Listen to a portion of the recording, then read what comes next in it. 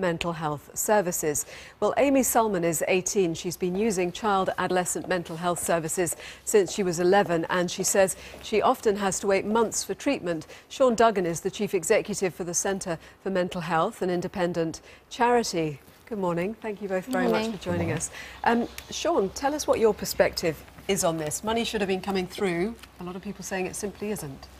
Well, it's very disappointing, and it really should be coming through. The priority has got to be in mental health services. We've always known this for child and adolescent mental health care. 1 in 10 children suffer from a mental health problem, so that's 3 children in every class.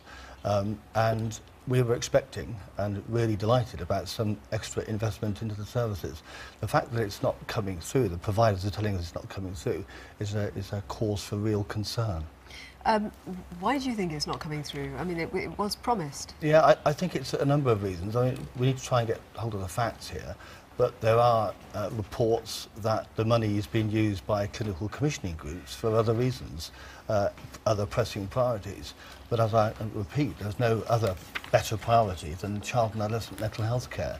The other reason is that it's a very complicated setup, it's a very complicated arrangement, and this, for the money to be used efficiently and effectively, it really has to be, the services have to be designed really well. We know a lot about the evidence as to the interventions that work.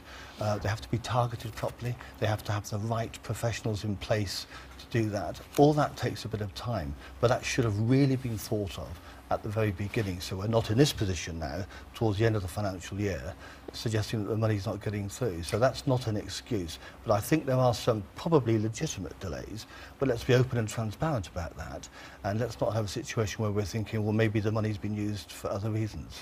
Joining us as well now, Dr. John Golding, consultant child and adolescent psychiatrist at Great Ormond Street Hospital. Thank you very much for joining us. Good morning. Are you seeing any evidence of extra money filtering through?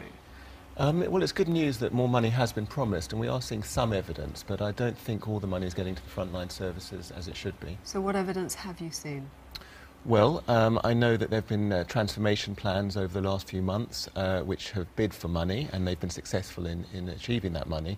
So some money is reaching frontline services. So it's all promises at the moment still, is it? Or are you hearing about frontline services actually getting the cash? I'm hearing about some frontline services getting the cash, but I'm also hearing about some money not reaching the services, anecdotally. The money isn't ring-fenced for CAMHS. I mean, it's good news that more money has been promised. I think it's about 1.24 billion over the next 5 years. However, there is anecdotal evidence that not all that money is getting to the front line, because the NHS is in massive deficit at the moment. I think CCGs are using the money for other things other than CAMHS. So CAMHS, Child and Adolescent Mental Health Services, for anyone who doesn't know that. You're talking about the importance of the money being ring-fenced. Sean was saying that there is a real suspicion that the money could just go off elsewhere. I mean, NHS England have said that money has gone through, £75 million, but it's gone to clinical commissioning groups. That's How right. important is transparency? Well, it's crucially important, and unfortunately the clinical commissioning groups are under huge pressure financially, as I've mentioned, and the money doesn't go direct to where it's been promised to go to always. So we need to track that money and make sure that it does go where it should go.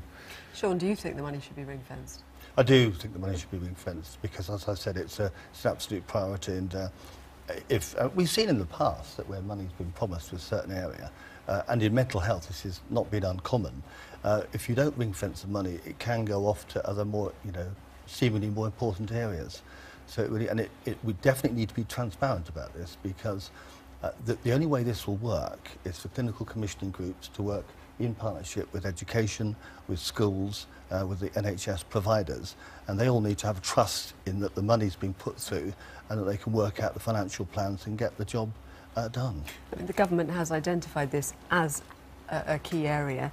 Let's talk a bit more about the impact of resourcing on treatment for young people. Earlier, the parents of 15-year-old Matthew Garnett, who's been sectioned for the last 6 months, told BBC Breakfast that they felt like they had no rights. The parents and the child in this seem to be devoid of their rights, and it is absurd. And I can't, when I tell friends who've got typical children, they don't believe that this can be happening in 2016. Our most vulnerable people are being abused by this system, and I can't think of a better word. To me, it feels like abuse, systematic abuse. That's Isabel Garnett. Amy, you've needed help through mental health services. Yeah. How have you felt about the sort of service you've received? Well, once I've had access to the service, it was fantastic, and I owe my life to the mental health services. The problem that I face and many other people are facing is getting that access to them. When I was referred to the child and adolescent mental health services, it took 3 months. At that 3-month period, I was getting worse and worse. Unfortunately, I was very suicidal, and I hadn't had one appointment with them. So 3 months of referrals, and I still hadn't seen them. It wasn't until I had to, take myself to A&E because, I was at risk, that they finally, noticed me and gave me an appointment. And honestly, if I hadn't gone to A&E, I don't know when I would have been seen. I don't even know if I would still be here. It's so urgent. What was it that took you to A&E? It's a story we've heard from so many people seeking mental health support, that they've ended up getting it only as a result of going to A&E. Yeah, absolutely. Well, my mum, she was aware of the issues that was going on. One night she found me, and I was self-harming for a long period of time, but it was just getting to the point where she didn't know what to do. My mum's a single mother, how could she help me? She can see her daughter hurting herself and suicidal. She didn't know what to do. So there was no other option at all than to go to A&E, because obviously CAMHS had been paying no attention to me, and it was to the point that my mum didn't know how much longer. When you say they've been paying no attention to you, what were you being told when you were going to see, presumably your GP initially? What were you told about what help you might expect and when you might get it? Well, as soon as I went to my GP and I got a diagnosis, I was put on medication, and they said, right, you need to... How old were you then? I was 15. And they said to me, you need to have, ongoing therapy every week, as well as a medication from CAMHS. They immediately referred me and said I'd hear from them in a week. Every time I'd called CAMHS to chase them up, I was told I'm on a waiting list, they have to put high priority cases in front of me. And that was horrible to hear, because I felt, why aren't I a high priority case? Why do I need to be standing in front of you with, a gun to my head for you to see me as that I need help? John, that's another issue, but I mean, being prescribed medication at the age of 15 sounds quite young. Is that a common? Well, I think it's important to use medication judiciously in young people, and there's evidence for the use of medication, but therapeutic approaches are very important too. And I think what Amy says is sadly often true, that the threshold for accessing CAMHS is too high. So one needs to be suicidal or self-harming sometimes before one reaches the threshold. I mean, CAMHS colleagues are working extremely hard under difficult circumstances, and they're very committed up and down the country, but the resources aren't adequate to meet the need. So explain in practice how that works then. Is it a common thing for a child to present as needing help, but they're told, well, you're not serious enough at the moment, and then as time goes on they finally hit the threshold? That does unfortunately happen far too frequently, that the less severe problems don't meet the threshold, and for very stretched services that are under-resourced, they have to manage the demand as best they can, and they're in a very difficult situation, as Amy is, as a young person who needs help. Sean, are kids just being let down here? Well, they are, and 3 months was clearly, and it is too long to wait till you get a treatment plan. But we have reports across the country where it's over a year, so there are very real access problems, and kids are being let down. So they need access to child and adolescent mental health services, but there's a whole raft of other interventions that work really well. So, for example, parenting programmes, for example, group anti-bullying programmes at school, or anger management programmes at school for children. These are really effective programmes. They're not expensive, and the savings that you get back on that are really quite impressive. So that's why we've got some extra money coming in now, and we really, by this stage, should start to be seeing some improvements. And you're quite right, there is some improvements across the country, but not enough. So in terms of the general trajectory and the fact that it is an issue that's being talked about much more widely in politics, as well as obviously in other environments too, are you confident that the money has been promised and that the trajectory is now the right one, the right thing is being done?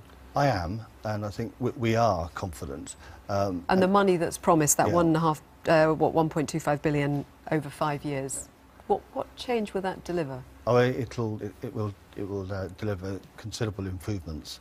There is arguments as to whether it's enough. There always is, but it will speed up the access. It will eradicate some of the problems Amy was describing earlier. So you will get better access.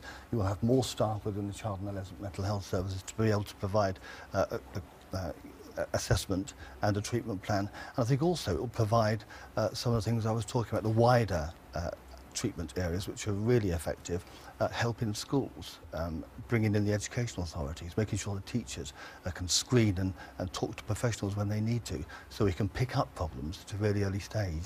John, why have resources been so stretched? Is it because it is a growing problem? I mean, in terms of the number of children that you're seeing, the sort of issues that you're dealing with? I think there are two main factors. One is there has been disinvestment in CAMS in recent years. It's only in the last year or so that there has been more attention to CAMS services and increased resources, which is an excellent start, but there's a long way to go, as we've been hearing.